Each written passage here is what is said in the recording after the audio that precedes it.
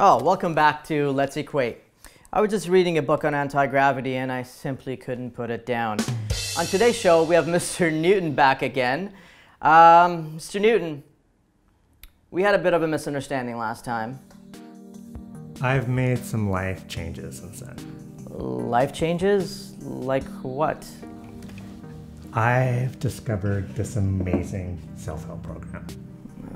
Self-help program?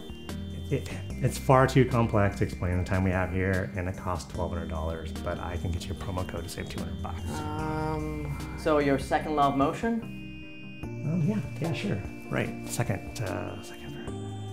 Sorry, it's going back. I've done so much, with all the laws and optics. Yeah. Syringe in my eye and calculus. Right, second.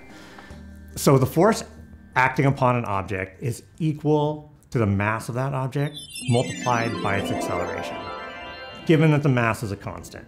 So you would write that as F equals ma, where F is the force measured in me's and F is the force measured in newtons, m is a mass, and a is the acceleration. Now, F can be the sum of a single or the sum of multiple forces. But for today's example, we're just talking about net force. And you need to remember that force and acceleration are both vector quantities, so they both have a magnitude and a direction. Mr. Newton, that's a really good point and a very, very thorough explanation.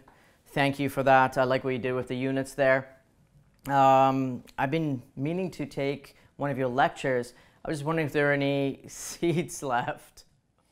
Oh, that's cute. That's good. No, it's good. I like that.